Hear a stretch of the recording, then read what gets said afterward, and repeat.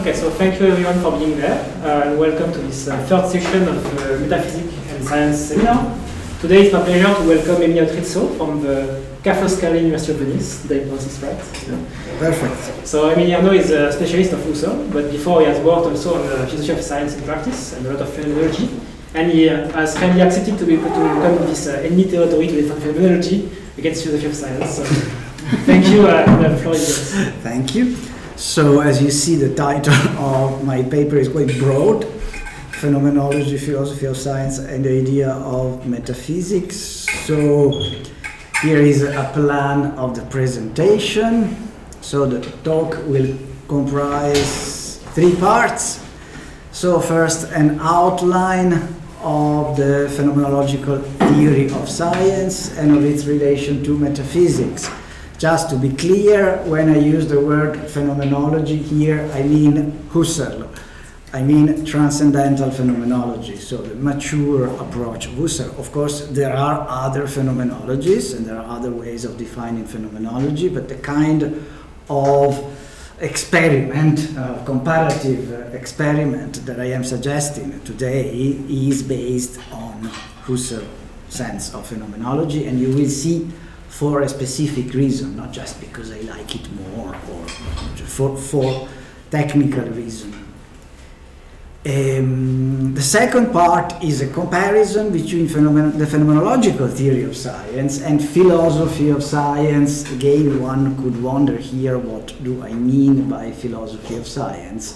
Because also this word is a broad umbrella term, but what I mean is standard mainstream English-speaking post-World War II philosophy of science. You will see that it is important because I treat it as a discipline in its own right, in a way, as it was, in a sense, a kind of scientific discipline in its own right. So, of course, the name has been used widely also for, through the history of philosophy. I will try to say something about why I don't think that the word philosophy of science should be used so widely in general. I think the word has a history. I think the discipline, and with that, the institutionalization of the discipline is recent.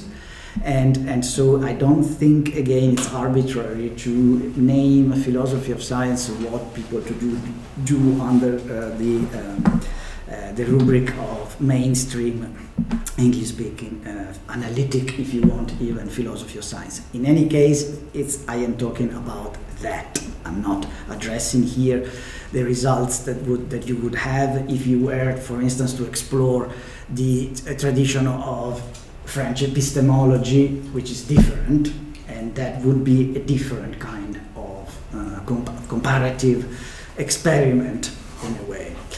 Now, the third part of the talk is a phenomenological criticism to philosophy of science, focusing on the word concept. So there the point will be to say, look, you can use that theory of science that has been developed by Husserl without even necessarily assuming that you agree with everything that he says, because that's a very important point, to highlight how there are certain gaps in the way in which philosophy of science develops its own analysis and methods.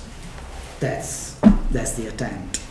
Now, first part, an outline of the phenomenological theory of science and of its relation to metaphysics. So if you are not familiar with Husserl works, this part will not be very, very clear because it's extremely synthetic, so it will be very short. There are, of course, there is work on these topics, and so whoever is willing to learn more, there are ways to deepen the understanding of this topic. Now, the title of the talk contains 3 philosophical disciplines: phenomenology, philosophy of science, and metaphysics. Why evoking them together in the first place? Huh? Well, currently there is a renewed interest for the nature of metaphysics, and for its possibility as a scientific endeavor, and this is certainly a lot in analytic philosophy, as we know. Within this debate, we can identify more specific discussions about the relation between metaphysics and the positive sciences, because within contemporary metaphysics, there is a debate about what role the positive sciences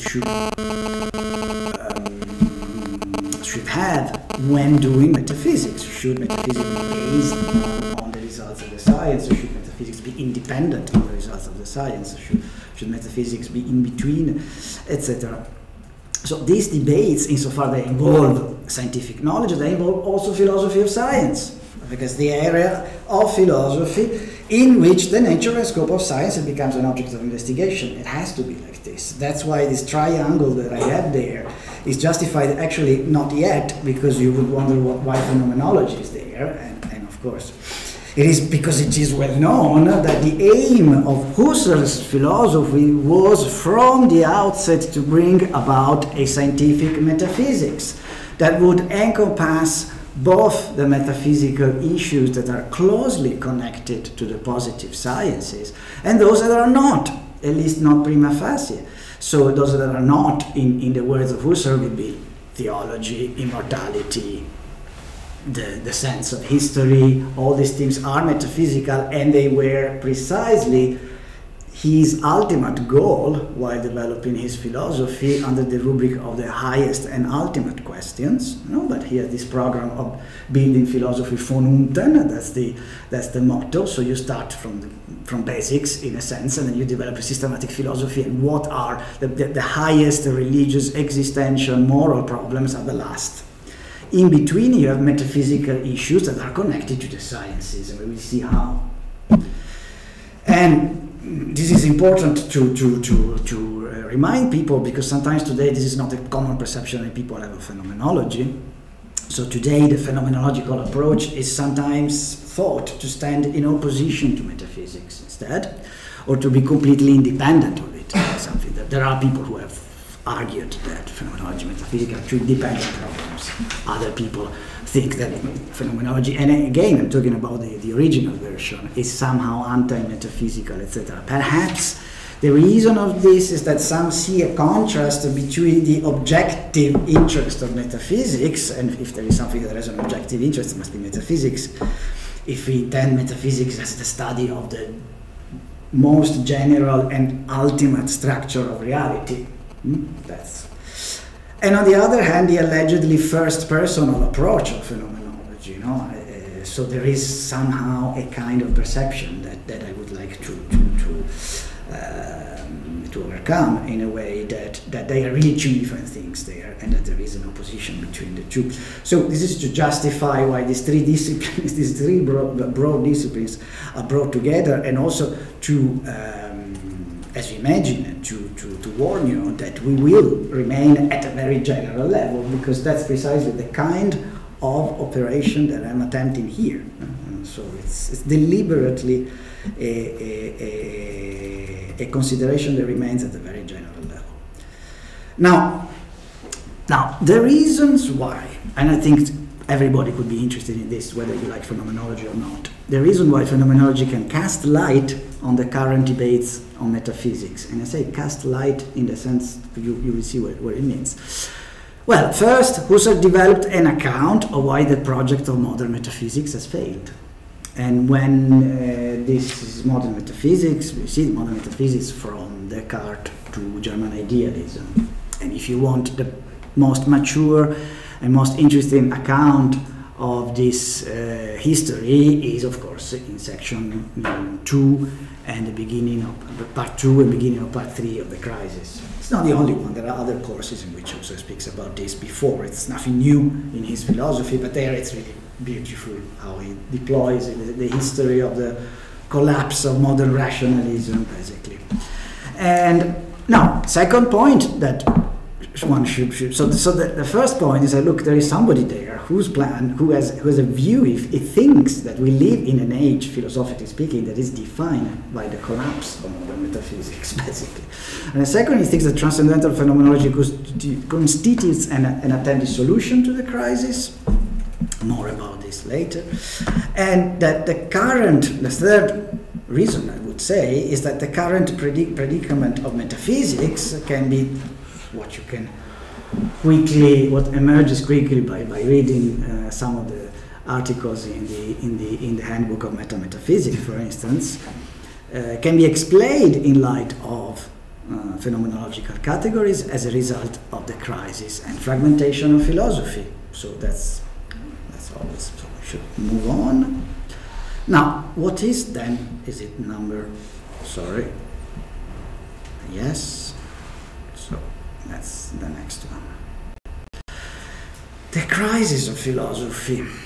So what we find at the heart of Husserl's critique of culture is the notion of crisis of philosophy, of which the so-called crisis of European sciences is but a consequence.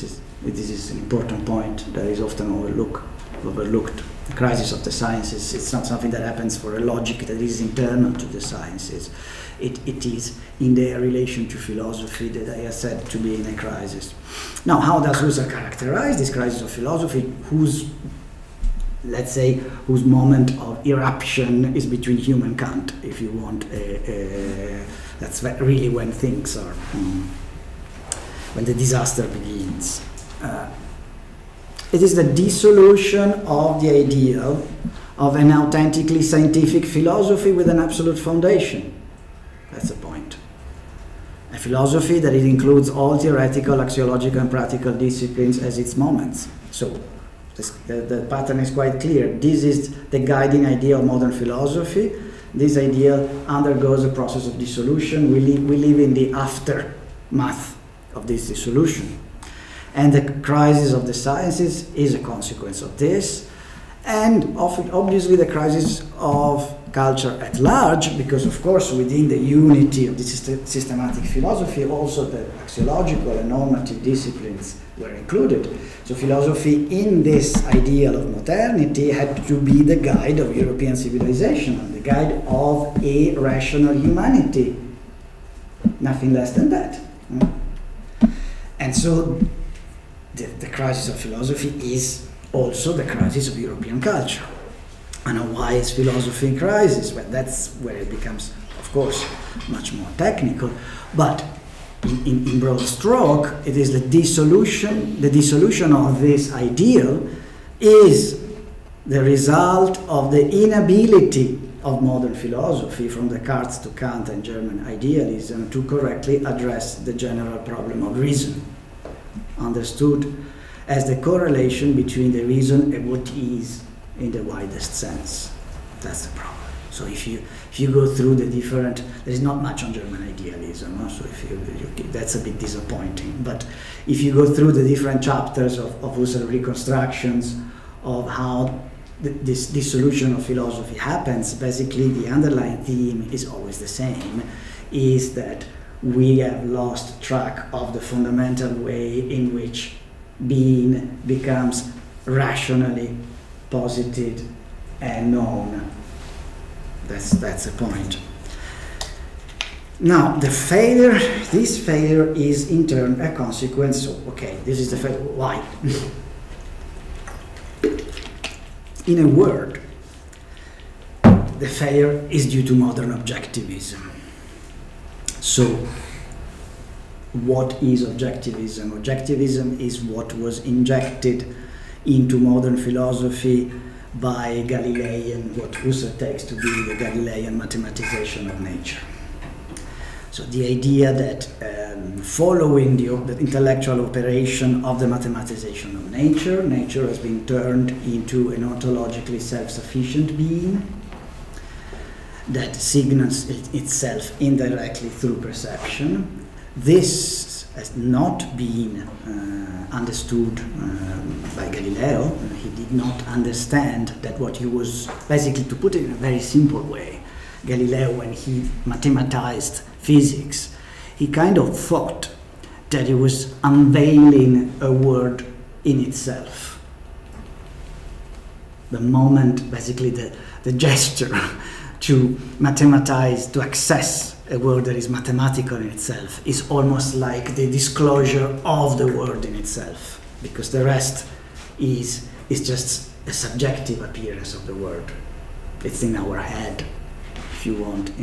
And this filters through Descartes, and Descartes unites this conception, which is objectivistic, so it thinks being it's something that is self-sufficient in itself.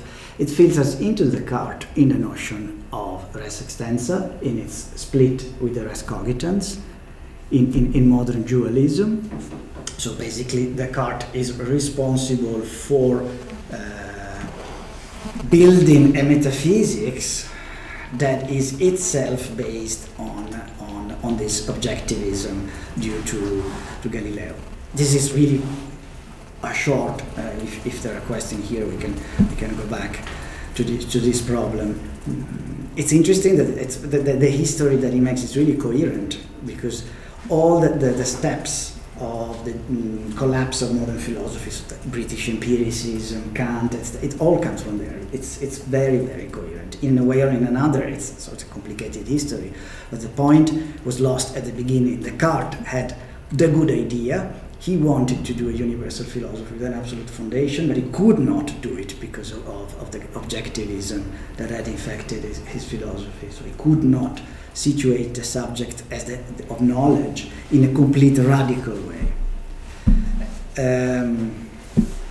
So a theory of reason would have been called upon to guarantee the groundedness and transparency to all rational activities of our culture, from the most abstract to the most applied sciences. It would have provided rational norms for human action in every domain. Now, the remedy in the eyes of Husserl and such will remain our situation until the full development of transcendental phenomenology. So there is a savior. It's Husserl. That's the mission of phenomenology, is to bring back our culture as a rational philosophical culture that is based on a philosophy that has absolute foundation, and this philosophy can have legitimate absolute foundation because it can address the problem of reason in a radical way, and to address the problem of reason in a radical way is to avoid any objectivistic presupposition and to assess knowledge in its where pure subjectivity can be investigated. The pure subjectivity of which phenomenology talks about is where you can encounter knowledge without being bogged down by objectivist hypothesis. That's the sense of the transcendental reduction. That's the sense of making a phenomenology that is pure and transcendental and making it into the Archimedean point of any consideration about rationality. And that's why the method of phenomenology is the transcendental reduction, because it's the only way to access this Archimedean point where a correct theory of reason can be built. So I hope that now, okay, so in this time of crisis, what are the sciences? The sciences that exist. Now, in this there is a difference with Descartes on the discourse de la méthode.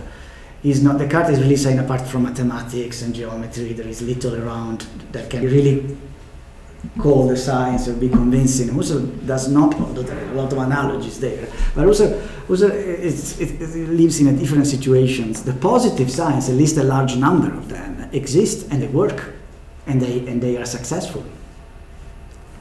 And Husserl certainly does not believe that the science in crisis is a completely irrational activity. The sciences in their current state, so the sciences in a sense that are what? They survive after the collapse of philosophy. That's the idea. They are like detached branches from the tree of knowledge that somehow still a little bit sprout. But they are not really attached to the branch of knowledge. That's the idea, no? There is anyway. There are many metaphors that can describe this situation. The sciences in their current state are called by Husserl theoretical techniques. And that's an interesting notion. That is, activities endowed with a method capable of discovering truth. Be careful. But incapable of determining its sense. Of course, this makes sense only if you understand what it means to discover something true without understanding its sense. And for this, you need to understand Husserl's theory of constitution. but it can be done. The simple example is provided by modern physics, that for Husserl is not. Of course, he is aware that there are theoretical revolution in modern physics, but one can formulate true or compelling claims about, let's say, the motion of bodies, while completely missing the sense of being of material nature. I just want to elucidate this. So, what is a theoretical technique? If you are more familiar with philosophy of science than with mainstream philosophy of science than with Husserl phenomenology, well, I mean, Husserl's problem is not the problem of scientific realism here. So, within philosophy of science, one would say, well, we know for sure that our sciences are successful. Usual arguments, so arguments from success, predictive success, explanatory success, technical applications. Does it follow that the theoretical claim put forth by the science about what is observable and unobservable, most of all, also are true or even close to the true in any way? That's the debate. You will never find this consideration in the text by Husserl. You will never find anything like this. Because basically, for him, the convincingness of the sciences is internal. There is an internal convincingness of the sciences. So if you study classical physics, you see that it's a rational enterprise that makes absolute sense, and it in some areas is completely confirmed, empirically, obviously, confirmed by experience. Now we know that classical mechanics is not the way to do it, and that but the new physics that we have for him works in the same way. You do it, you put yourself in that attitude. If, to the best of our knowledge and to the best of our experiments, that science works, well, but that's what you should believe, in a sense. So for him, he could also simply say, look, sciences disclose us a lot of truth, end of the story. And yet they are theoretical techniques. And yet they are not really genuine sciences, and yet they are not really philosophy. Why? That would be strange, because today many people say, well, if you give up the idea that, if you accept the idea that these sciences are truth, yield truth in a way, then you have what you want. The debate over scientific. Now, here is the problem, is that we can have this theory, scientific theory, the same body of claims, Maxwell equations, we can have classical physics, say the exact same theory and receive completely different ontological interpretations. And in modernity, for him, this is completely portrayed and represented by the great classical philosophy. If you ideally imagine a very similar, at least we know that it wasn't like this, we know that the different philosophers had disagreement about physics too, obviously. But you can take at least an item of physical knowledge by itself and say, look, you can see it. So you can see nature as a substance, self-sufficient substance. And that's one thing that is ontologically independent from the thinking substance, which is itself ontologically independent from the res extensa. The same knowledge, you can see it in the way Locke did. And in this case, the situation is changed because actually you see the scientific theory, but you refuse to interpret physics as the science of a known substance, because whatever it is that nature ultimately is for Hume, for Locke, we don't know. You can be Berkeley, and then all of a sudden all this knowledge remains there, but it becomes purely instrumental. As he's the father of the first instrumentalistic interpretation of physics, as Popper himself said.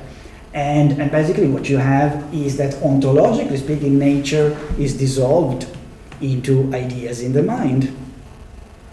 As everybody knows, because the material substance is removed. And so ultimately physics speaks only about connections of ideas. You can have Kant, and at least under certain readings, what you have is that the nature that is the object of physics is but a representation. It's a phenomenon, but it's not something that exists in itself. So this is another reinterpretation of the being of nature. All of these things are called by Husserl, interpretation of Seinsinterpretationen. Those are interpretations of the being, in this case of nature. Similar consideration about the psyche, about the social world. It's a bit more complicated. So those are interpretation of the being. Now, the point is that this interpretation change completely the nature of your worldview, regardless of the scientific correctness of your claim. And that's what is, and it's only on the basis of this, okay. That's for short, okay, is a situation of a theoretical technique. So in a sense, one can put it also in this way, you know, if you take physics today, it works very well. The fact that there are other avenues in which people deny the validity of physics, they develop different ontological interpretation. They speak about unknowable worlds in itself that cannot be reached by physics. Precisely the fact that there is no clarity on these issues shows that these sciences are not really sciences as they are. Because through them we don't have an unquestionable, transparent grasp on being. True science will exist when all the rationality that belongs not only to the activity of the scientists, but to the knowledge claims that they put forward will become transparent, completely transparent. And then you really have a science. Otherwise you don't know what you're talking about, in a sense. Although you make true claims, but you don't know what you're talking about.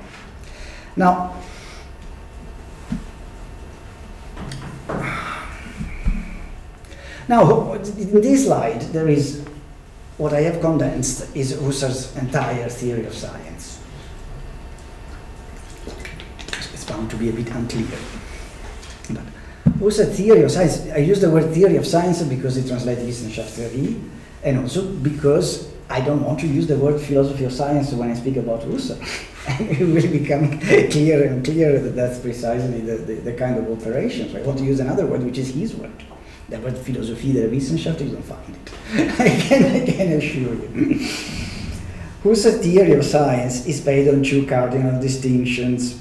One is between the factual and the eidetic. The eidetic is the way in which Husserl deals with the notion of a priori in general. Any kind of claim about a priority are translated into claims about eidetic knowledge, essential knowledge. Factual instead is the opposite, is the knowledge of facts. And the other cardinal opposition is between what is objective in the broader sense of the word, so what is transcendent in the broader sense of the word, and what is transcendental, so what concerns pure subjectivity. Okay, so in this sense of objective, the facts of nature are objective, but also mathematical theorems are objective, because they are not, of course, about transcendental subjectivity. Now, let's concentrate on the phenomenological theory of science that concerns the sciences that are about the factual and the empirical, so natural and social sciences, the Tatsache-Wissenschaften, the sciences of facts. How do you provide a phenomenological grounding of these disciplines? Well, the theory of empirical sciences consists in the elucidation of the factual knowledge the latter produce by virtue of eidetic disciplines that have a science-theoretical function, a Wissenschaftstheoretische function. These disciplines are in turn of two types. Some are objective, and here and there, and they are Wissenschaftstheoretisch. What means that? Objective? Well, formal logic, formal ontology, mereology, mathematics, all the set of formal disciplines as such, they provide an a priori stock of knowledge for empirical knowledge. Of course, Husserl is not into debates about whether quantum mechanics would force you to change a bit parts of logic, but I don't think much would change in that respect. And these disciplines have why are they theory of science? Well, precisely because they belong to the rationality of all scientific disciplines. So there's no science without logic. There's no science that doesn't use principles of formal ontology. In addition to that, there would be, of course, quite agreed upon by most people, not everybody, but most people. There are another set of a priori disciplines, instead much more problematic, that are the ones that Husserl call material ontology instead. They are a priori, they are eidetic, but they don't make claims about any object whatsoever. They make claims, a priori claims, about the different domains of reality. Nature and culture being the widest and most important one. And within nature, of course, there is physical nature and living nature. Now, this has a very, very important role in Husserl's theory of science, and I must say also quite problematic. It's one of the parts that can be more legitimately criticized, I would say. But they are extremely, extremely important in this in this function, in the sense that take material nature, for instance. Well, material nature revolves around the notion of a body, of a thing. And in this, what an a priori eidetic analysis, and we see how kind of traditional is this approach, will highlight three fundamental components of a physical object: time, space, and causality. And then different disciplines will develop mathematical forms for the theory of time, the theory of space, and the theory of causality. So, all of this has nothing, in principle, all of this is not phenomenology. These are objective a priori, and they have this function. Now, the second level of Husserl's theory of science is transcendental. It means what? It means that is where you study instead the acts, the intentional activities in which any possible object of knowledge is constituted. Where any possible object of knowledge is not randomly this or this or that, but is precisely objects that are formatted according to the categories that are in the other section. That's why the two things go together. The constitution is always a theory that have chapters, and the chapters of constitution correspond to different types of beings. And the different types of beings are investigated by formal and material ontology. Now, a transcendental phenomenology reason investigation to the a priori correlation between reason and being, and that's the ultimate theory of science. So basically the point is to embed an empirical science into this universe of a priori truth in order to give the transparency to its methods, to its claims, and to the being that it investigates. Now, of course, when I said that I made that list, that's perhaps I mentioned this in a second. How does this connect to metaphysics? Yes, I have to. Why is metaphysics in the picture here? Because so far I say, okay, this is a rather extreme foundationalist approach to scientific knowledge. What has got to do with metaphysics there? Well, Husserl has a certain notion of metaphysics that is his, and it's actually, he thinks, did I skip? No, I didn't. Basically, he thinks, I'm going to read this text because it's quite clear.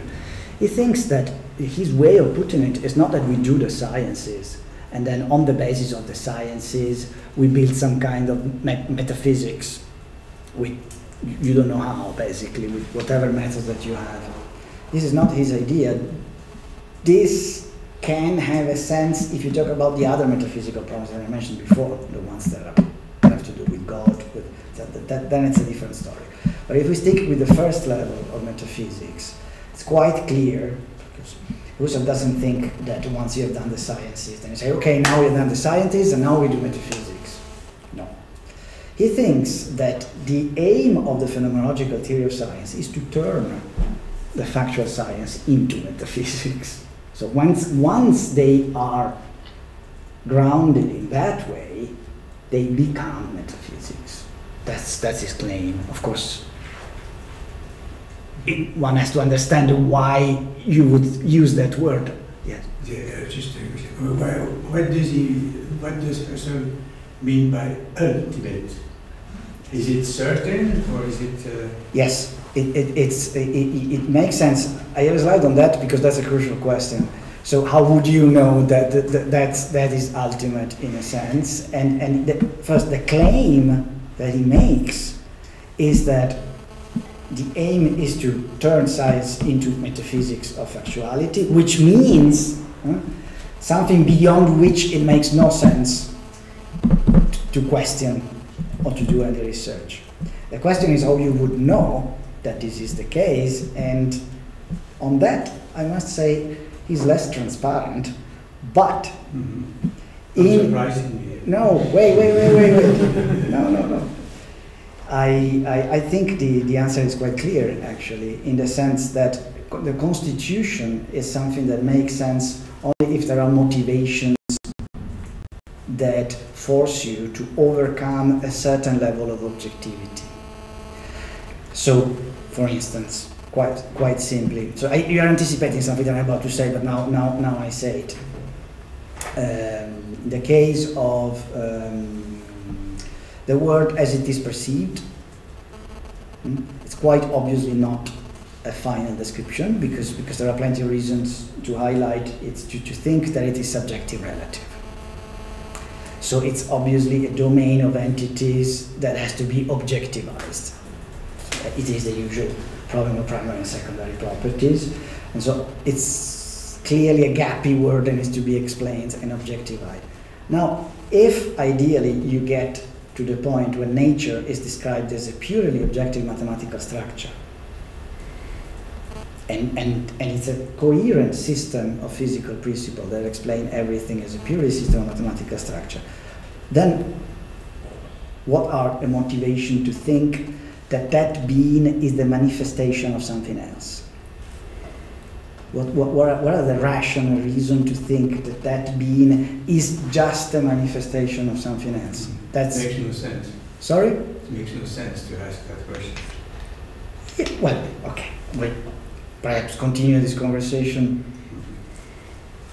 later, but that's a crucial point to understand why he wants to use the word metaphysics for that, because otherwise you say, okay, it's a well-defined science, it's a well-grounded science, but it has to have these aspects of being ultimate in a way.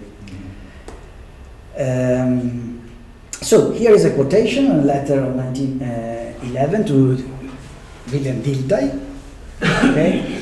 And where he defines it this way: every science of existence, Daseinwissenschaft, for example, the science of physical nature or science of the human spirit, turns eo ipso into metaphysics, according to my concept, insofar as it is related to the phenomenological doctrine of essences and undergoes from its origins a final clarification of sense, and thus a final determination of truth content. The truth, which is thus expounded, for example, the truth in natural science, regardless of how limited and relative it may be from another point of view, is ultimately a component of metaphysical truth, and its knowledge is metaphysical knowledge, namely ultimate knowledge of existence. Ultimate knowledge of existence. Now here you skip a part.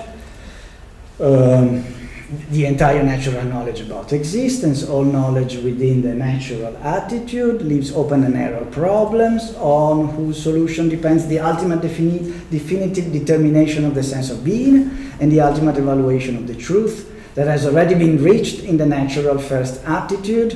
I believe I can see that there can be no other meaningful problems behind the ultimate ones, namely the constitution of being in consciousness. That's the problem. Along with the related problems of being, that therefore no other science can lie behind the phenomenological expanded found in universal science of existence, which in its works includes all natural science of existence, or rather that it is nonsense to speak of a fundamentally unknowable being that lies behind this. This excludes every Kantian metaphysics of the thing in itself, as well as every ontological metaphysics that is extracted from a system of pure concepts that forms a science of existence of a Spinoza. There is a lot to say about this, we don't have time. Why, for instance, Husserl refuses the notion of substance and he thinks that that's a lot. Now, I read only the bold part. The science of facts are in themselves philosophical and tolerate, once grounded, beside themselves. No other special philosophy is being attached to them. This in mind. And the universe of the world, the universal theme of the positive sciences, acquires a metaphysical interpretation, which means nothing other than an interpretation behind which it would make no scientific sense to seek another. Now, I understand that this was a bit long. Now, will be just, okay, so first, phenomenology has its own way of dealing with sciences and on trying to ground in them. It's quite different, obviously. And second, it is something that, in its own way, again, think that the idea of metaphysics can be reformed and rescued and reproposed in a different way. Reproposed in a different way. Now, Husserl himself, by the way, will not always use the word metaphysics for this. In the crisis, the terminology is a bit different, not the substance. Now, here is what I submit to you, which is a comparison between the phenomenological theory of science and philosophy of science. So the comparison will be done precisely by putting on one part of the slide not phenomenology as a universal science of being, but the part of phenomenology that deals with the theory of science and philosophy of science. And I will here go through this kind of systematic comparison. Now, first, so how have I, just to tell you that I have heavily relied not only on knowledge that I have about more or less precise about this or that aspect of philosophy of science, but I have heavily relied on the way in which philosophers of science present their own activities in the introduction of the textbooks of philosophy of science. I've looked at many of them, and the way in which the discipline is introduced, what it is, why we do it, what is its meaning. I think it is significant, I think it is interesting in understanding the identity of a discipline in general. Now, phenomenological philosophy, let's first begin precisely by the conception of philosophy that is either implicitly, obviously, as you will see, that's also a methodological premise. What I have on the column of philosophy of science is a reconstruction of a huge variety of approaches and texts, because by definition it's not one thing. So it cannot be clear-cut, because the things it talks about are not clear-cut. On the other hand, it's Husserl's mind, so insofar as I get it right, this explains a bit of asymmetry in the way it is edged around. So let's try to see if at the very beginning there is a different way of intending even what philosophy is in general. And it's clear that for Husserl, phenomenology is a system of sciences grounded on absolutely self-grounded science. So, no, it cannot be clearer than that. So philosophy is science in its own right. In its own right. Some sciences are different from others, but they are all sciences. It's not just a name. Science is not just a name, and so on. Now, philosophy of science, philosophers of science, implicitly, perhaps rather than explicitly, but certainly do not see what they do themselves. They don't see philosophy itself in this way. As a matter of fact, as it is practiced, and in the word it is practiced, philosophy is a set of disciplines defined by the orientation of specific themes and problems, and only loosely interconnected. So philosophy of science, philosophy of knowledge, philosophy of mind, philosophy of art, philosophy of all this is particularly true of all the philosophy of, which have, by the way, a certain specific structure that is, historically speaking, not exactly the same as disciplines like ethics or metaphysics. So philosophy that are really oriented towards an explicit topic. The kind of working attitude is this. Now, of course, one would say, but brilliant, but they certainly have something, Husserl's theory of science and what I call philosophy of science have certainly a lot in common, because they start from the fact of science, and this is true. And, well, I believe that this is true, but I believe that there is something like a mode of encounter with the fact of science that is extremely different, and that has very, very important implications. phenomenological philosophy on one side, philosophy of science. So on the first side, again, it's Husserlese. What is the mode of encounter with the fact of science? So what is the fact of science? The fact that we live presently in an age in which there are activities that we call sciences. And there are. No? Now, how do they get into Husserl's philosophical discourse? At the very beginning, for instance, of the Cartesian meditation, in this case, it's a clear text. At the very beginning, in the self-meditation of the philosopher, when the philosopher is trying to define its own aim, it's not its own aim with respect to the sciences, its own aim as universal knowledge. They enter at that stage. So after the first suspension of all theories and models of knowledge and past philosophy that for Husserl defines the attitude of the philosopher, that it's really try to start from scratch in a way. After that, he claims, look, then how can I even move in a certain direction? I need a tentative idea. Where do I find a tentative idea of a rigorous knowledge? Well, it is the sciences that suggest it. And so Husserl speaks about the positive sciences experience as a noematic phenomenon. That's what allows him to abstract some very, very basic principle of rationality, like the need of rational foundation, of intersubjective evidence that can be shared. These sciences that he doesn't seem as valid, he sees as an option, as a suggestion, as a possibility as a model, a possible model of scientificity. The best way of saying it is, of course, in German. They contain itself this Zweckidee. They contain itself, although in a diminished form, in imprecise form, they contain in themselves the goal idea of a knowledge that has rigorous foundations. And this is what puts his meditation into motion, to see whether it's possible to pick up this goal idea and to radicalize, to make it into an absolutely rational method, which in turns will go back to the sciences and make them rigorous again, in a kind of strange movement back and forth. No? The image that I like is basically that we live in an age in which a flood submerged most of the continents, and so basically philosophy of science are separated. What he's trying to do is to dry out the water, and little by little see science and philosophy as part of one thing. And so this game, now this is certainly not the mode of encounter of science that you find precisely in the way in which philosophy of science presents itself. Presence of the sciences within the social world of our age. That's the point of departure. It's the present, it's people who would begin by saying that in our age there are the sciences, primarily the natural ones, that what makes them worthy of attention, what is their salience among many other objects, it is the fact that in our cultural situation motivates the philosopher turning, what motivates the philosopher turning towards them, because that's the point. Because they produce what we take to be knowledge of the world, so they are seen from the spot as is tentatively as the sources of our worldview, and because of course our world is dominated, our life in the world is dominated by technology, and this is the mode of encounter.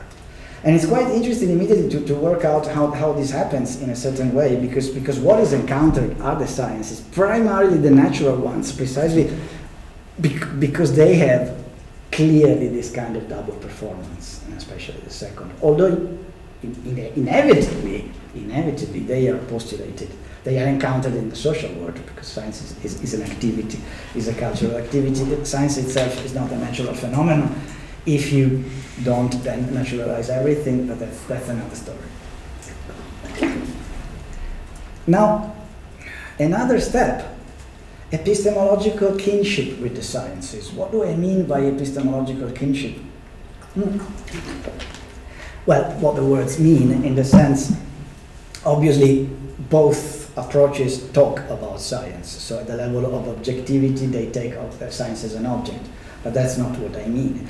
What I mean is how much they see what they do as somehow in a relation of affinity with the object they take. And of course, here again, the situation is very different, because if you start from also like broad, outmoded, systematic approach, there is a fundamental, essential co-belonging of the sciences and the reflection on them as parts of scientific philosophy. So Husserl was doing science. The sciences are ideally internal to philosophy, which is internal science, and that's the aim. The aim is to philosophize the scientists, is to make them philosophies, parts of philosophy. Now, philosophy of science has a relation that I would define of externality from that point of view. The science is an object of philosophical discipline that is not itself a science. Philosophers of science don't see themselves as scientists, as doing scientists. There is here a footnote to put, which is very significant and would require a very long analysis that I will certainly not make, and that, of course, there is an alternative, which is the naturalistic program. And the naturalistic program is interesting because what happens is the opposite, is philosophy that becomes internal to the science, or what is left of it. But that cannot be the default option of philosophers of science. And it's not, it doesn't stand immediately from the mode of encounter with its object, and it cannot be. Witness the fact that whoever wants to naturalize has to naturalize something. That naturalization is always based on this operation, is an operator. So there is always the idea there is something that is given there that is not natural and has to be naturalized. So that's. Now, another point, this time I will start from the right, because for demarcation, is in any textbook where you find demarcation, there is a chapter on demarcation. Of course, it was more fashionable many years ago, a little bit less now, but the point that one of the classic issues of philosophy of science is what makes science scientific, what distinguishes real science from pseudoscience. Of course, Popper is the one that has made it popular in a way. And it's quite interesting if you come from so far away and you see that the question that is not asked there in all discussions about what demarcates science from non-science is what demarcates a good philosophy, a scientific philosophy, for a philosophy that is not scientific. Which strikes me as a problem that at some point will have to emerge. And that's why I suggest, although the word is absolutely not there, that the analog of the demarcation problem within the other approaches, what makes philosophy scientific? Not what makes physics scientific as opposed to astrology. But it's what makes philosophy scientific. How do we identify the correct form of scientific, or philosophical scientificity? Which is, again, goes back to the whole issue of the crisis, because all the vicissitudes of modern philosophy and the collapse of modern philosophy is based on the fact that modern philosophy was based on a wrong model of scientificity. It was a wrong scientificity because it was based on objectivism. So obviously then you have a very limited reflexivity on the right and a very essential reflexivity in this notion of demarcation. What is the stake there? You know, so this philosophical question for Husserl is a question of identity for philosophy. Again, we can make a footnote about naturalism perhaps during the debate. Now, what is the aim with respect to the positive sciences of these two approaches? Well, on the one hand, as I already said, it's turning the sciences into parts of a scientific philosophy, into authentic science, genuine sciences, echte Wissenschaften in German, which is resolving the crisis of European sciences, and which implies also clarifying the content as method of individual sciences. Philosophy of science, understanding the nature and functioning of the sciences, it's more grasping the nature of the sciences, assessing their epistemic and ontological import, and clarifying the contents as method of individual science, the philosophy of the spatial sciences.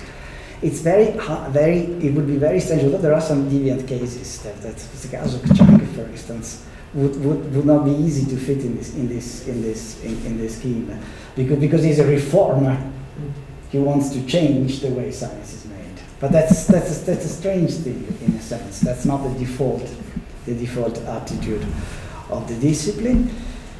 And here I wrote the same because actually there is a level in which the two approaches overlap completely. If you read in Ideas 3, for instance, there are a number of claims put forward by Husserl about what people should do with physical theories, biological theory, looking at definition and stuff.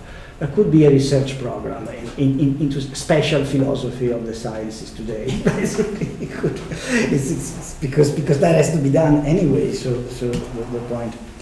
Now, relation science metaphysics, phenomenological philosophy, and philosophy of science. Well, as I said, turning the positive science and metaphysical factuality and understanding the purpose of the meaning of the facts they describe. That is the second level. No? The second level I have said nothing about would be that once the sciences are grounded, then the questions, teleological question, the question of, put in a very simple way, you know, the point whether a certain possible word is better than another.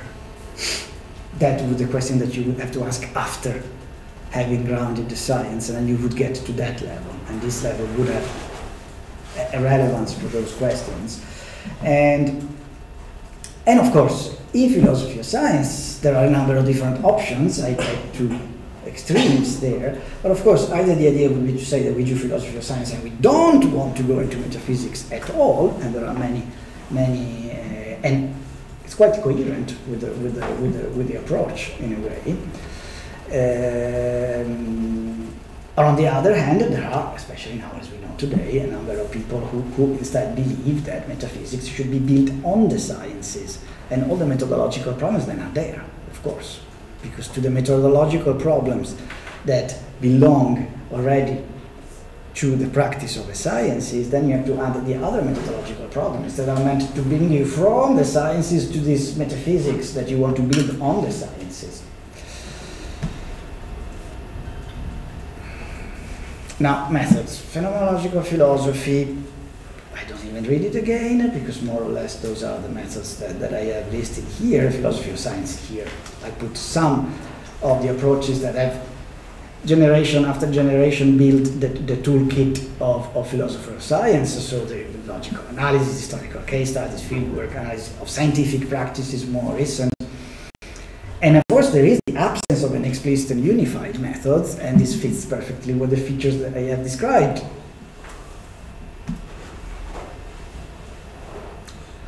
Now, relation to the theory of knowledge in general. Well, the total dependence of the theory of science on the ultimate problem of the reason being relationship. So there is, it's within Husserl's theory of science, it would be madness to describe into a philosophy of science and a general epistemology. Of course, items are different. Now, I have always been quite impressed by how academically different are the disciplines that today are called epistemology and philosophy of science. I always say, okay, that's something very weird going on there, something very weird. Sometimes somebody says, okay, philosophy of science is a part of epistemology, that's it, but you don't really see it at work so much. Now, a role assigned to pre-scientific knowledge, phenomenological philosophy. Well, okay, here is another fundamental point. When you go to pre-scientific knowledge, and that's very coherent with what comes before, no? Phenomenological philosophy, essential for grasping the being of the world and the different thematic domains of the sciences, so that the role, that the description of pre-scientific knowledge, as in phenomenology, is essential, because all the cardinal notions, like the life world, ontological regions, and all of that must be constituted before the work of sciences. It is the analysis that in a sense gives sciences their object domains. Now, in philosophy of science, this is quite minimal. So of course everybody refers to our acquaintance to microscopic objects. Everyone speaks about the fact that ultimately it's a matter of perception, that any scientific test of experiment ultimately points back to something that happens in the world of perception, etc. But very often, and it's not the case, given that there's no central focus on this kind of knowledge, on this, what happens there is that level gets naturalized. And it's a kind of, not always, but it's a kind of tendency that is always there, and it's not the case that this tendency is always there. You've seen it in Kuhn, for instance, that one of the many ways in which he tried to make sense of the notions of paradigm shifts is to speak about the same stimuli that are interpreted in different ways, as if the word of pre-scientific experience could be fittingly described as stimuli, which is obviously already the result of a scientific objectivation of the cognitive subject. And I express a tendency to identify the word with a scientific posit that is there. So an hour is gone, and I kind of apology for this. I can try to continue a few minutes more. 10 minutes. Yeah. I overestimated my.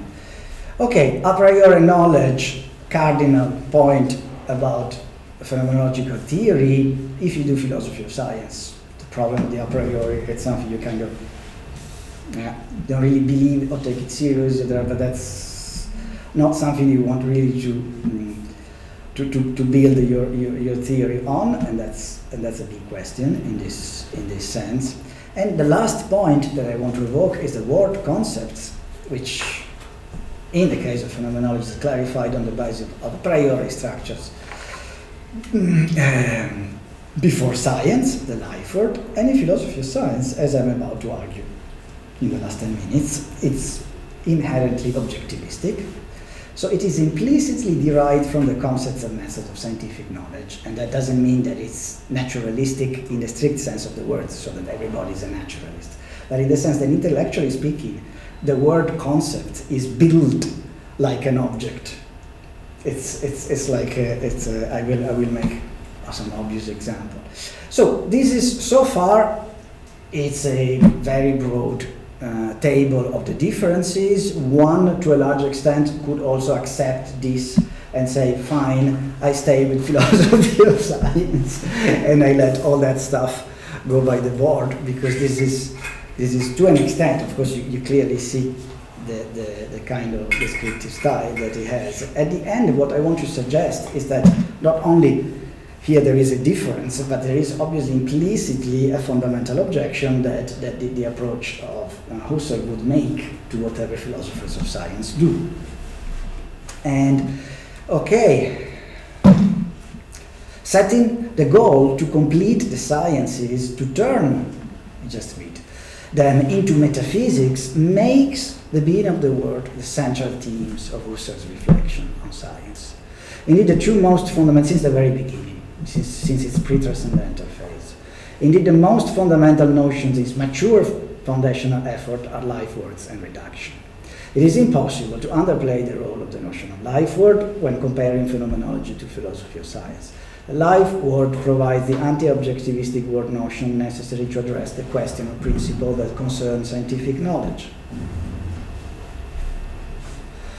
In contrast, the thematics focus on the being of the word as such, before and independent of science, is beyond the remit of philosophy of science.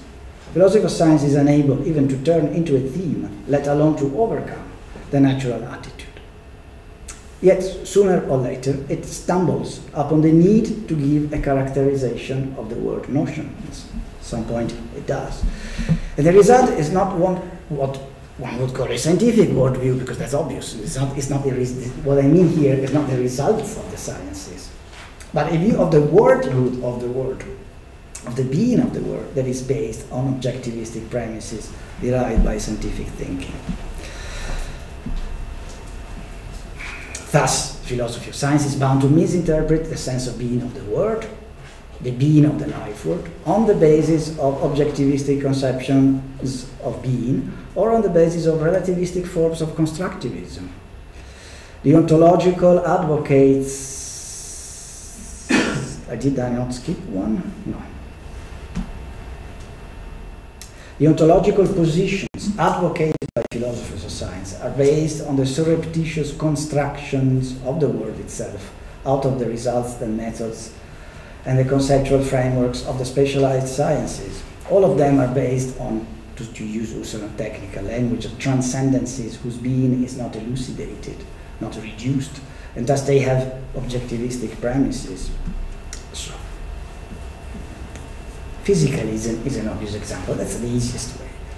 If you say basically, the point is not what physics says about the world, but the point is that instinctively many people would say, well, if I have to think, if I have to play God and build the world, it would mean to put together a certain number of physical facts. That's an example that illustrates perfectly this complete gap. That's for Husserl is just not a word at all. Not because it's false, but because that makes sense only as a description of a certain part of the life world, which is material nature. It just isn't the word. The word you just lost the word on the way. Now, also the intermediate positions. That's of course would take some time to discuss this in the spectrum between scientific realism and empiricism. Take their starting point. The word conceived as a scientific posit in this sense. The word itself is a scientific posit. On the other hand, all forms of social constructivism, one would say, okay, but in philosophy of science, there are all this constructivism, so they actually dissolve, or they want to dissolve the super-objectivity. But actually, they are more or less conscious attempts to understand the nature of knowledge, and even the sense of the world, in relation to social interaction occurring within communities of empirical subject, whose being is not elucidated.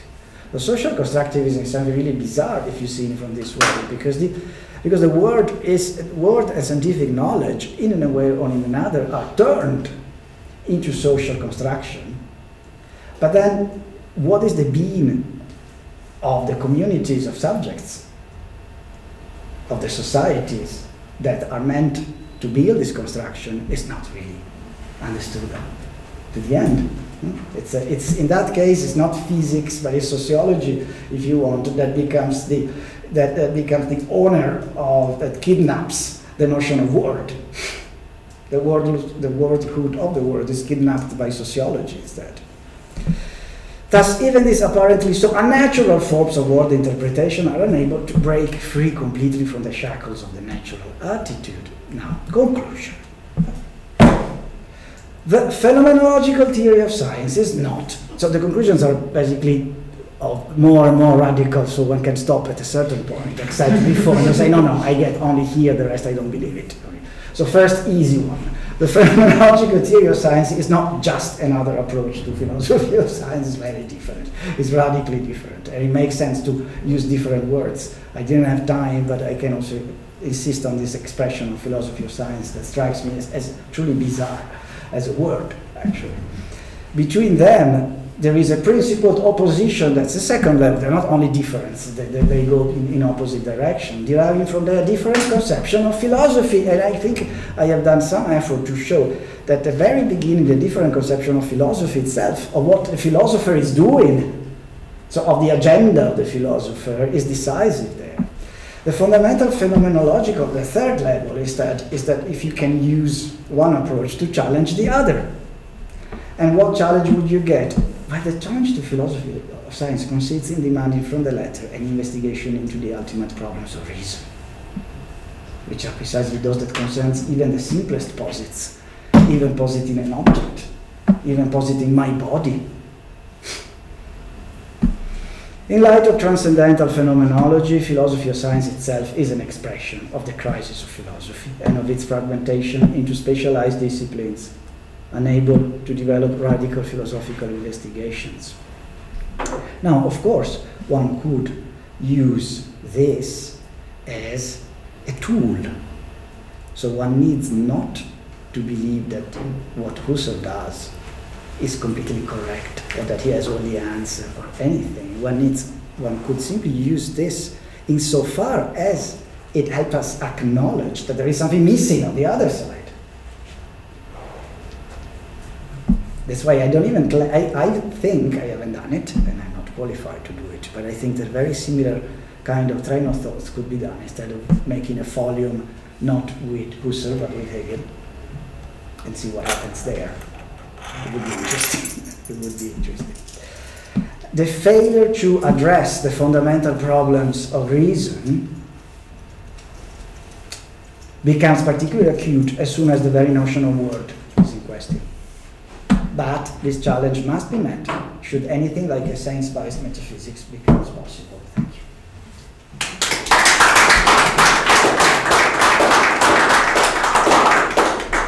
Do you want 5 minute breaks or can we? Do you want 5 minute breaks? Yeah. Yeah, 5 minute breaks For the public? Yeah. 5 minutes of break. We'll get a good question. I'm sure. Yeah, I'm sure she's.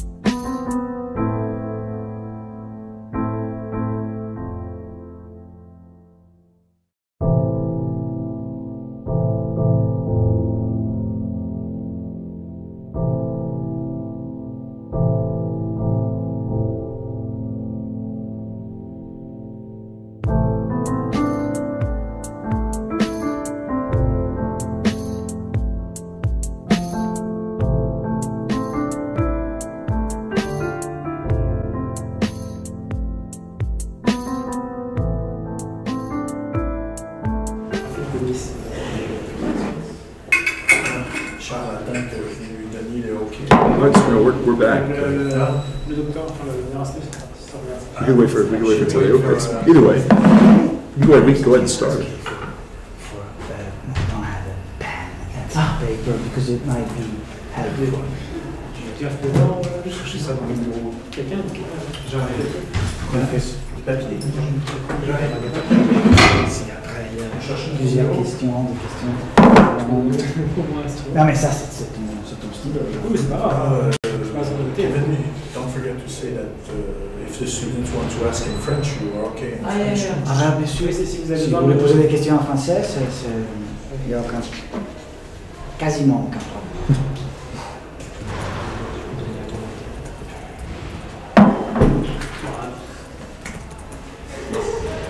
C'est pas nécessaire.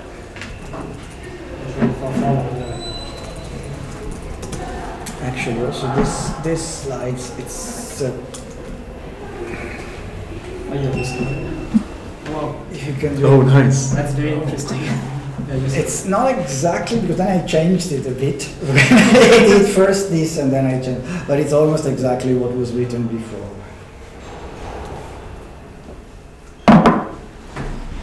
Florian? Yeah.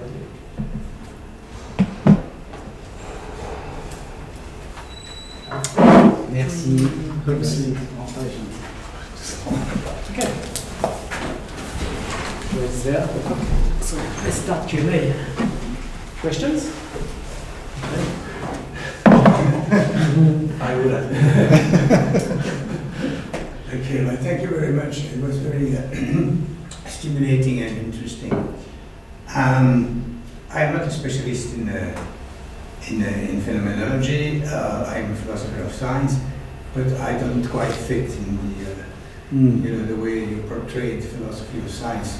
I try to practice it, but I have a question about Husserl actually. So I think Husserl tried to locate the crisis of European science in what he calls, and you call, objectivity. That is,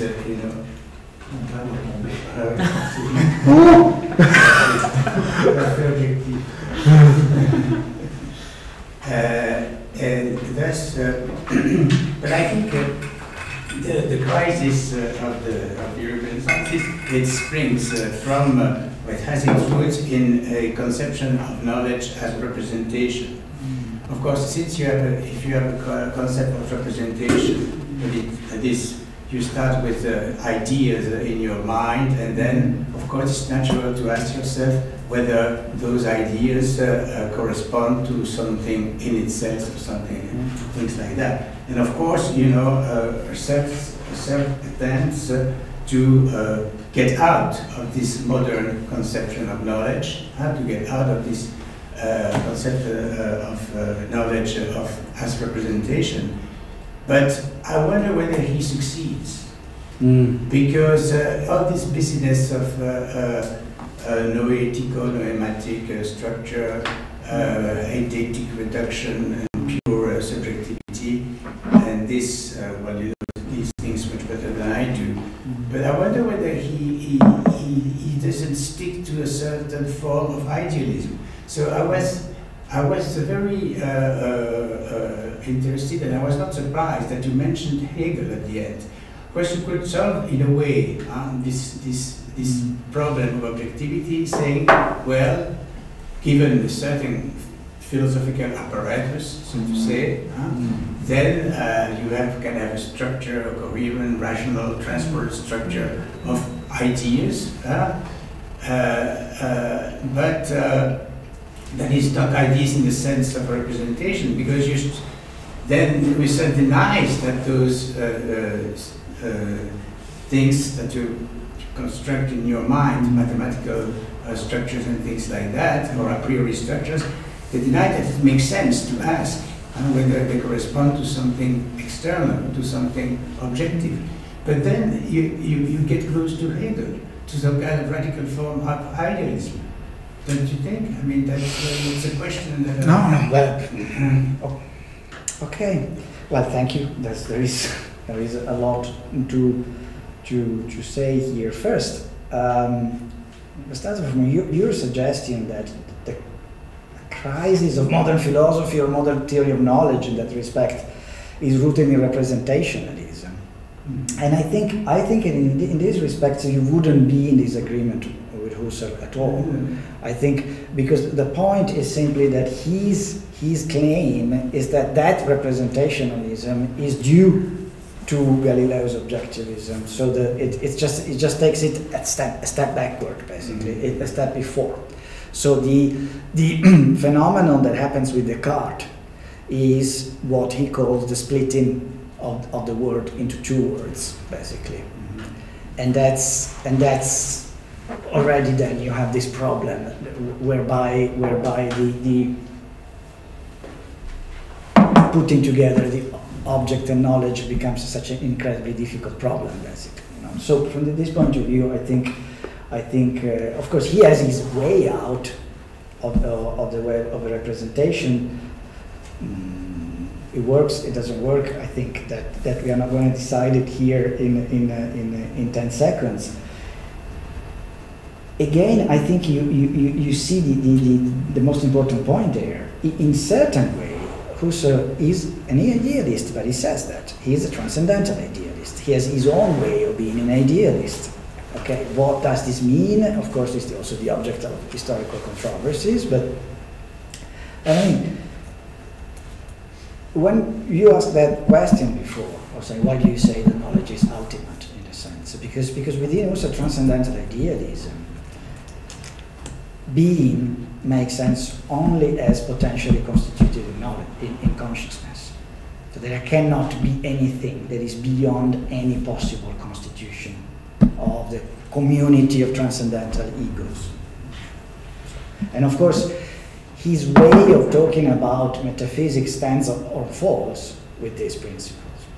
Because if you cannot make that claim, this is the claim of transcendental idealism, basically, so that the world is constituted down to the ultimate level of objectivity, and it doesn't make sense to think of a being that is not potentially an object of knowledge, basically. If that falls, then his theory of science could, in a sense, be preserved as it is, but you would lose the right of saying that it is ultimate knowledge of being, because you could still imagine or suspect that there is a hidden side to the world. That is just a representation. That is just. Yeah. So, in this sense, yes, the ambition for Husserl, Hegel, whom he didn't know very well, obviously, but for Husserl, Hegel is just a failed attempt to do the right thing, basically. So he has, especially not so much when he's young, but when he's older, at the time of the crisis, he has a real admiration for what he was trying to do, because in the end, the aim is absolute knowledge, and so the historical reference is entirely correct. But if you allow, because I really would like to take up your first challenge a little bit further, because I am interested into it. And so you said that you are a philosopher of science and that you did not see yourself fairly portrayed by what I presented. So although it's not, I don't have the right to ask questions, but either in private or now, or perhaps after I would be really happy to know why you don't see yourself as fairly portrayed by my description. But I say, well, just if I can modestly, actually very immodestly regard that question. There is a book of mine which is coming out in April. Okay. On scientific realism and the laws of nature and metaphysics of causal powers, in which I discuss, some of the points that you. Good. I don't discuss personal. No, I understand. I understand. But that I present, what I think is it's my view on philosophy of science. Yes. Okay. But we're a pretty bizarre department. Say again? We're a very bizarre department. Very weird bunch of philosophers of science compared to probably where you present. We have a Is question there online. a question from the students? There's a question online. I have one from online real quick. Marco Casali says, first of all, sorry if his questions are naive, he wanted me to say that. But could you say something more about the claim that the fragmentation of philosophy of science is related to the crisis of philosophy? He says, if I understand correctly, this crisis would go hand in hand with the criticism within science of over-specialization within disciplines. So how could phenomenological philosophy maybe be used to help scientific practice if there is this parallel? Yeah. Okay, thank you. Those are two big questions. So the first one, in a sense, it's easy to answer because that's within Husserl's point of view what he would say about the situation in which we are now. And the point is not just specialization. It's not that philosophy has undergone the same phenomenon that the sciences have already undergone in this age, because that would be somehow accidental. The problem is that the philosophy, what we call the philosophies in the plural, they are not investigations that try to question radically the principles that they use.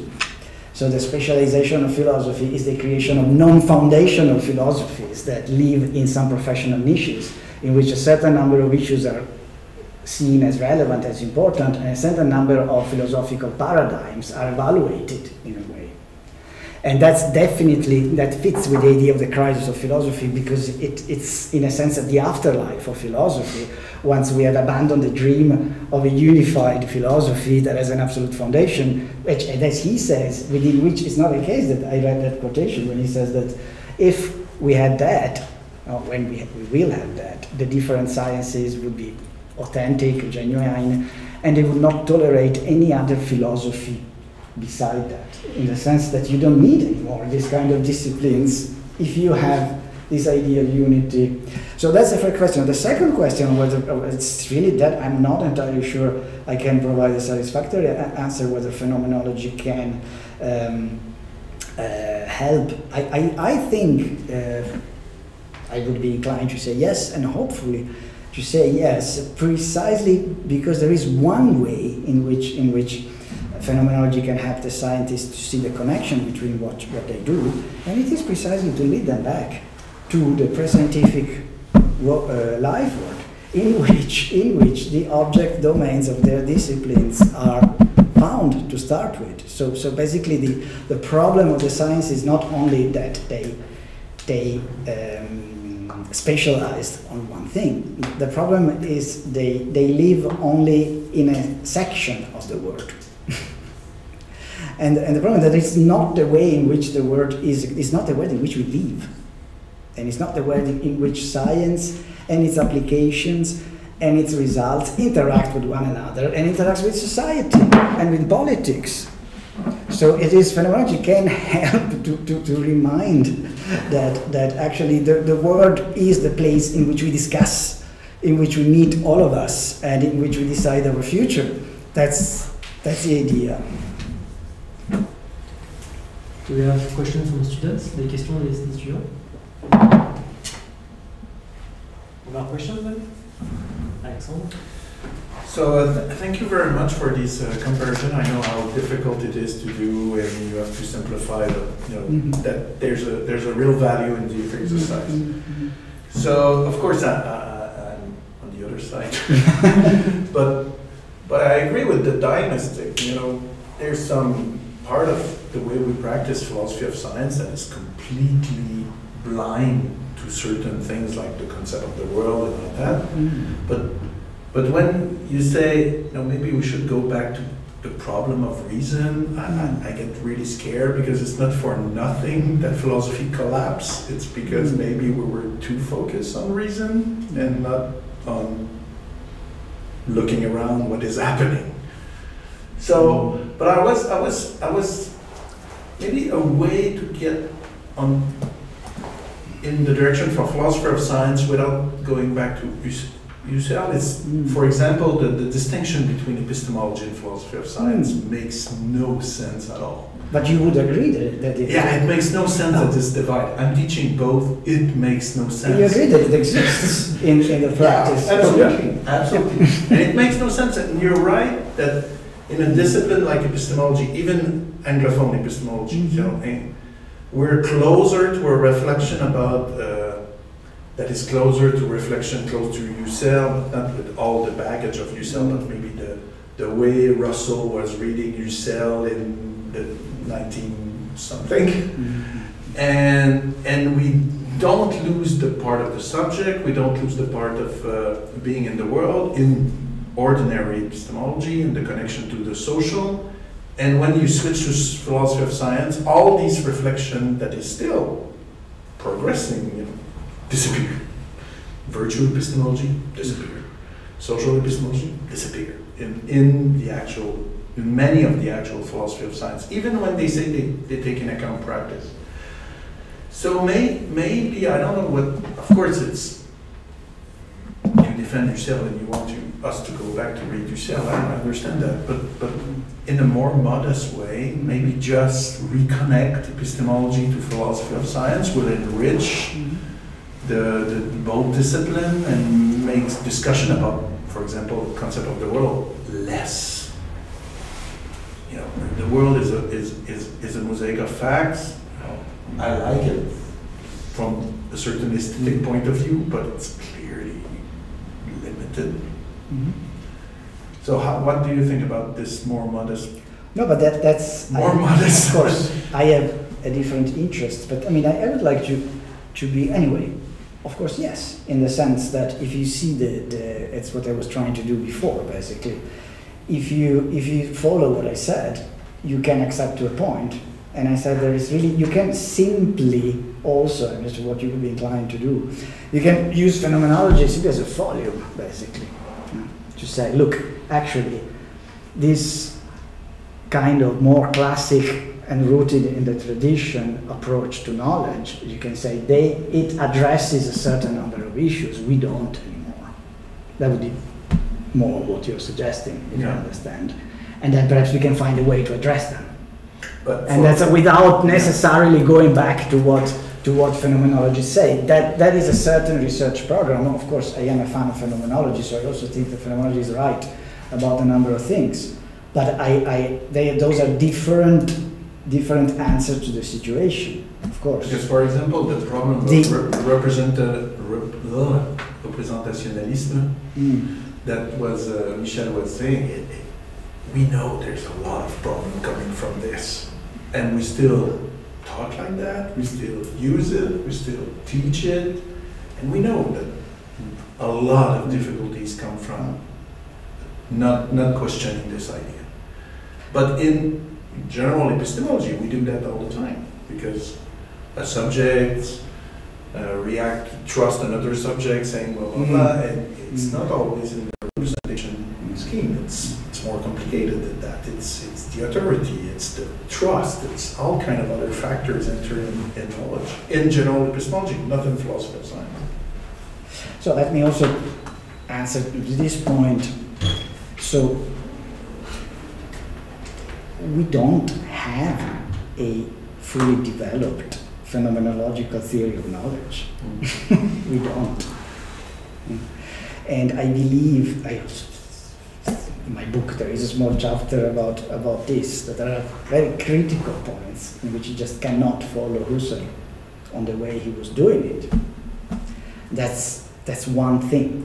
So, the kind of exercise that I'm doing here is, of course, from a phenomenological standpoint, I believe that there are a number of fundamental insights that are correct, etc. But what I'm trying to do, what I'm doing, is also using phenomenology in order to develop a self-awareness of our philosophical present. So I'm taking seriously the idea that we are in the aftermath of a crisis, in a sense. I'm taking seriously, and I think that this analysis, this form of understanding, as much as one can do the philosophy of science, we must understand philosophically the situation of philosophy today, and trying to study the practice of philosophy today. And phenomenology is extremely helpful to do it.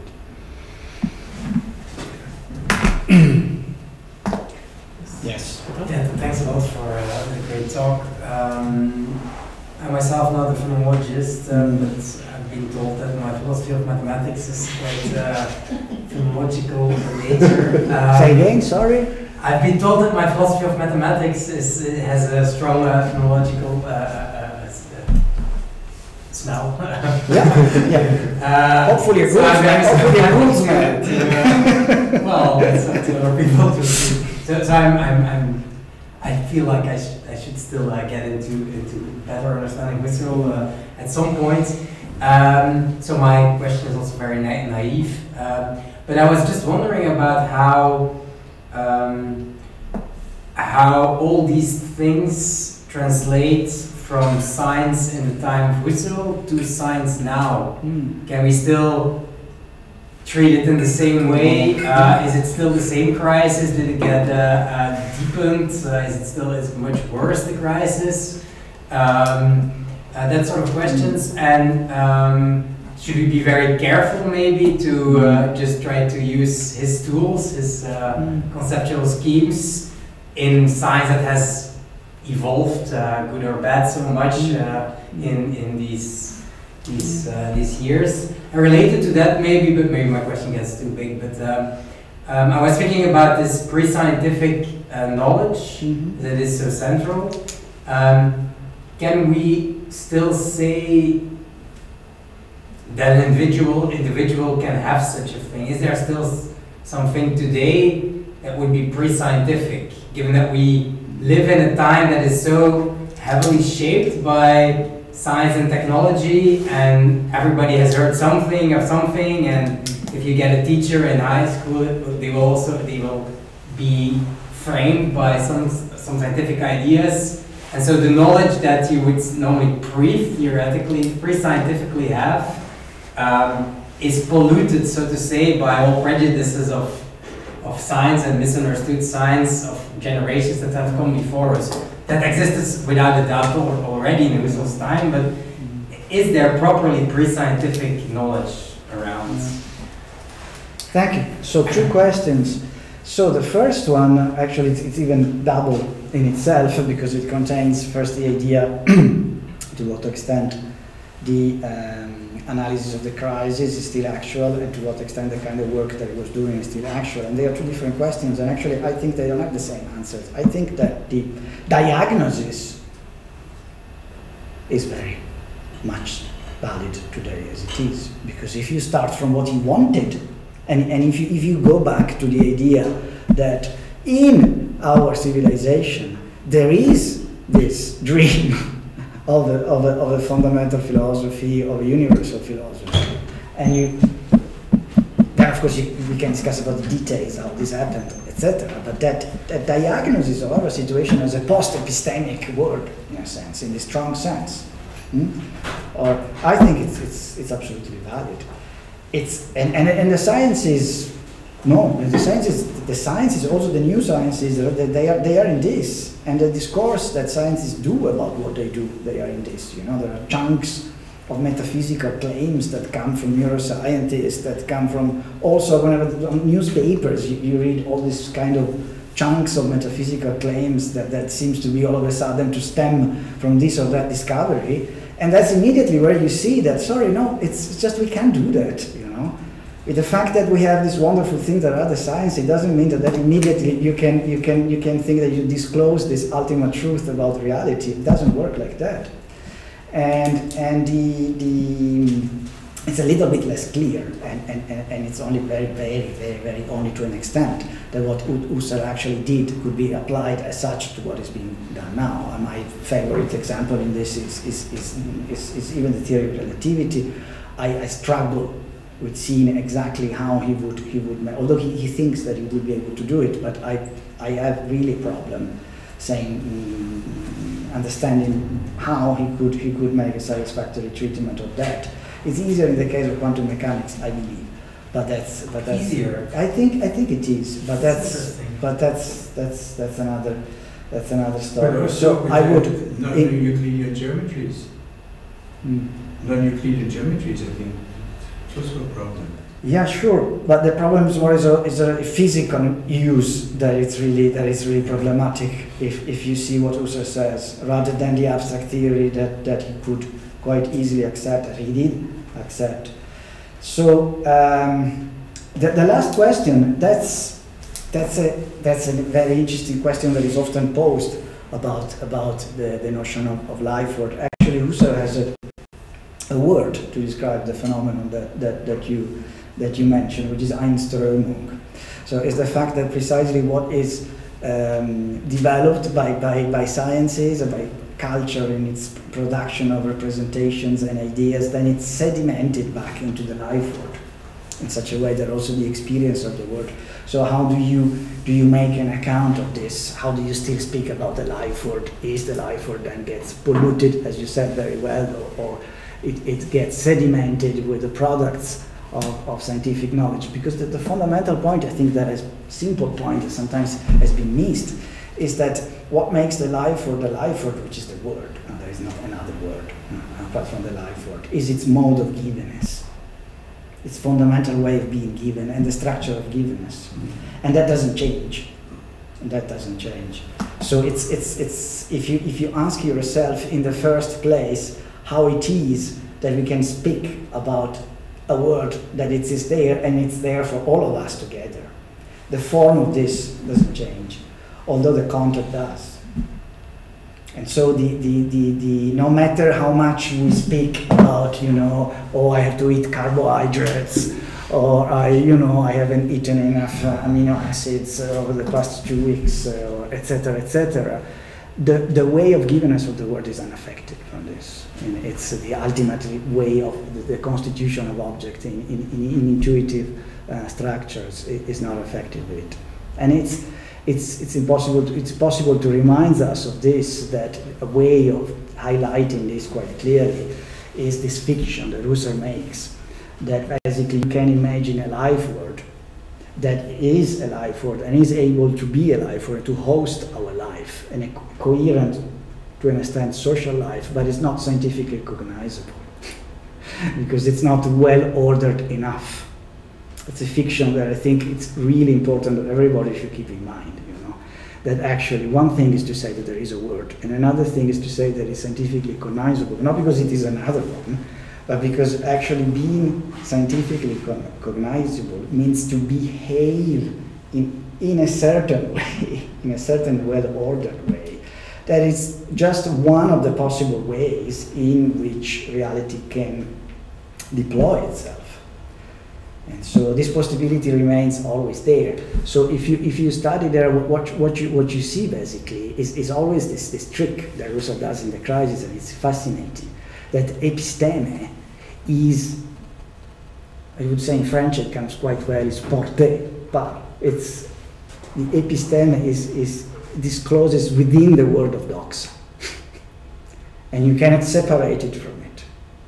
The word of doxa is always there, and it is its doxastic way of deploying itself doesn't change. More questions? No? So kind of slide now. Okay. One of the things that I was interested with is this distinction in Husserl between the first level and second level of metaphysics. Metaphysics, yes. Because one of the criticisms that led to the more pragmatic attitude today in the physics of science in practice and in Chang's philosophy is a feminist critique, and all this idea that in a sense science is always affected by norms and by values and by affects, and somewhat a metaphysician that influenced Chang's talks about the need to take the Levinas turn to from modern metaphysics. And I wonder how it would fit into Husserl's. It wouldn't at all. No. That was what I thought actually. No, I understand. I understand the problem. I'm not underplaying it and its validity, absolutely. But I mean,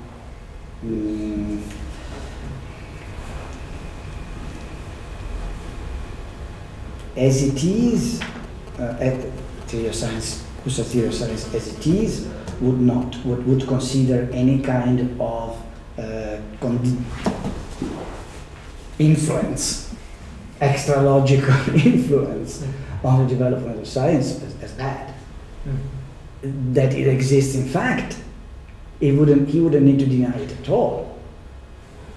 Because, you know, because given the state we are in, it would be to be expected. So the only way I would fit, if you really want to be Husserlian, of course you don't have to, but if you want to be Husserlian, then you would say, well, look, of course, given that there is something like the crisis of sciences, given that we do science the way we do, and that's the science that we have, then yes, then it's a kind of also, a kind necessarily also very much tainted by all sorts of subjective influence that ideally you wouldn't want.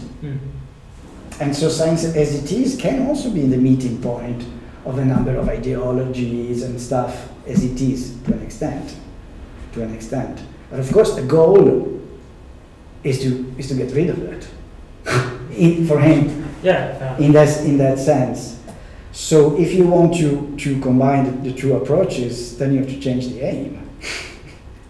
So you can use the language that also provides the connection between the scientific and the pre-scientific, the meaning of the doxastic, and you have to, in a sense, use it for a different purpose. Isn't that like a Levinas project in a way? Yes. Yeah.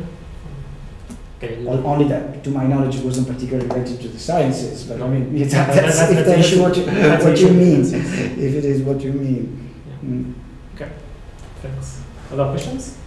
No. Alexandre? Yeah, the distinction between, because it seems that Husserl takes it together, scientific knowledge and technology. Because scientific knowledge change, technology stays. It's not because you changed or quantum mechanics that telegraph stopped working, even if you don't interpret at all how it's working. So of course, when you see it in an objectivist way, it's a mystery because you change representation, so you change completely what we know about the world, and still all telegraph works. We build technology today that probably everything we used to build them will be false, and we will still use this technology if it works. So how does it work? This the relation between the technology, so the technical knowledge compared to theoretical knowledge in Husserl. No, I'm not entirely sure. Because that's another thing you could add to your critique that philosophy of science is pretty bad to treat today. No. I'm not entirely sure that in this respect they would be so different, though. I'm not in that because I mean Husserl is not Heidegger, so it doesn't have this theory for which actually philosophically speaking is technology that is the decisive phenomenon. So in that respect, he's more he has quite a classical position in the sense that practical technology is an offshoot of theoretical knowledge, at least when you have in place sophisticated science, not before, obviously. And insofar as, so if you want to, insofar as a theory have a domain of applications in which it works, like classical physics works for simple mechanical, macroscopic, not only simple, but mechanical phenomena, or Maxwell theory works for macroscopic, etc., electromagnetic phenomena. If they have a domain of application that allows also a domain of technological application regulated by these theories. So the moment in which that's why I think it's a little bit also the point that he makes at the beginning of the crisis, classical physics is superseded, yes, as a theory, but we use it continuously and we learn it and it works beautifully. And it still is science, and of course you can build. So technology, in the real sense of the word, is not affected necessarily by the changes that happen through the history of sciences, and even less so by the foundational work of phenomenology in that respect. The problem with respect to technology, is for Husserl is a problem of ethical regulations rather than anything else. It's a problem of ethical regulations. So it's, Okay. So there's no autonomy of technology at all. Interesting. I know there are interesting studies today about how technology actually doesn't really need so much theory to work. I was hoping because yeah, that's a problem okay, I today see the for us. problem. It's a problem today. Yeah, no, We no, don't no, know no. how to treat that. I mean, no, I don't think there is a big area today to see how technology. Yeah, okay. More questions? So I can give you another Husserl heresy question about Husserl's heresy. A question about? Another heresy of Husserl's. One of the reason why people today prefer Merleau-Ponty to Husserl for philosophy of science or the philosophy of science kind of project is because they think that Husserl falls too easily to the myth of the given. The idea there is nothing that is given in itself and for more lot of reasons. Do you think that's a real critique, or do you have reasons to believe that? No, I don't. I mean, that would require, of course, another talk. But I guess, yes, that's a classical answer. That's a way of saving myself. So this would require. I use this card. This would require another talk, but I think it really would require another talk. Yeah, and it's interesting. That would really require understanding what Husserl means by given. And I think it is somehow a bit oversimplified. Okay. And I always find myself, I have struggled with Merleau-Ponty again in more than one occasion, and I don't find him compelling. I don't find him compelling. Interesting though, absolutely. But you will have to treat it when you will do your Hegelian comparison. So you're welcome to play the card again. But one thing that, and I had a similar question because this is the only Husserl I've engaged a tiny bit with his work on mathematics, but not this stuff.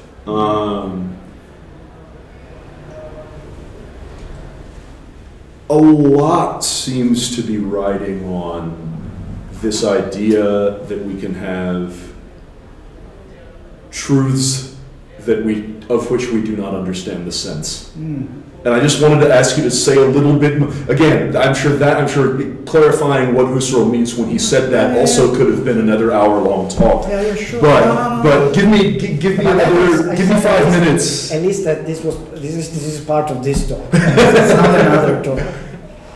So the word sense in Husserl has many meanings, and we don't need to go through all of them.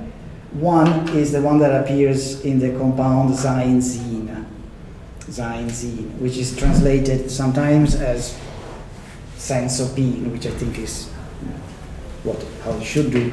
Sometimes it's translated as being sense. Sometimes it's the translator of the crisis shows something like ontic meaning that I think makes it quite obscure. And basically, what did Husserl mean by that is basically when you do the theory of constitution and you study how different objects constitute themselves. If each category of object has a way of constituted. So if you take classic example of the material objects, it will constitute through a series of layers, like first simply what he calls the schema. So what you would just see, for instance, with one sense, and it's just seen as a simple schema, then the synthesis of the schema.